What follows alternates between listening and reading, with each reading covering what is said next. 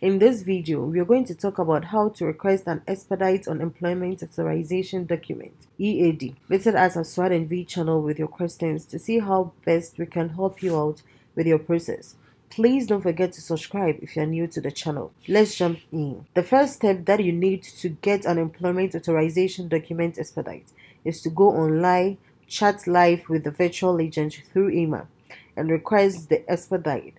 She will ask for your phone to send it as a text or email address, or you can also go call USCIS through the customer service contact center. The agent will ask you, why do you need the EAD Expedite, which most of the bases, and your answer would most commonly be severe financial loss to a person or the company. What that means in reality is that you either are currently employed by a company under a different employment authorization document category or under a different working visa, or you might need a job and you are looking for one and you just like that authorization there because you need a job. The third option is that you have a job offer and you need to go ahead and accept the job offer, but they just don't have the working class at this time. So you would explain to USCIS why you would need the job in the first place.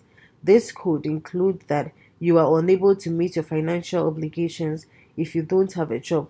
Maybe you need to support other people, or there is being this change in circumstances that requires you to now have a job. So after explaining this to the USCIS, the officer will then show you how to go about the expedite and where to send them.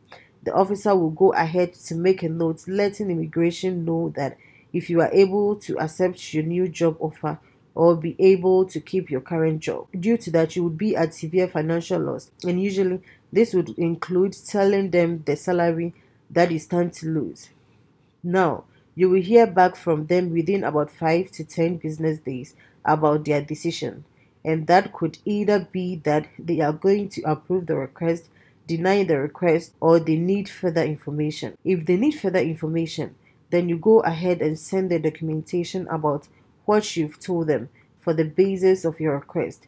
This could include your job offer, evidence of your bills, evidence of your company that they need to keep you on because it would cause them a loss to train someone else, hire someone else, provide them information, provide them uniforms if the company does, all the miscellaneous expenses that are involved with that. So after that point, you get to be asked for extra information. It will take around 30 days to receive a response. It could be faster or it could be even longer than that. But at the 30-day mark, if you haven't heard anything, you can give them a call and find out what is going on with your expedite request. If they approve the request, your card will be produced and you'll be able to start working as soon as you receive your employment authorization document. If your request is denied, you can go ahead and re-request your expedite 7 days after the initial request was denied. I hope you guys found this video extremely helpful. If you know anybody that could benefit from this information, definitely make sure to share this video with them. We are all about empowering you with knowledge. So the more people that can benefit from this video, the more people we want watching this video. If you like this video, please make sure to hit the thumbs icon. Thanks for watching, and don't forget to subscribe and hit on the notification bell for more immigration updates. Bye!